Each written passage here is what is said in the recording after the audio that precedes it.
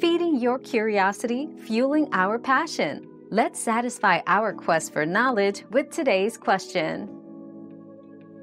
Yes, you can use cream instead of milk in baking. Cream adds a richer flavor and can make your baked goods moister.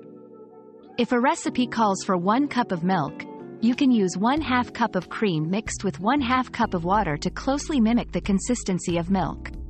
Adjust the liquid content according to your desired texture.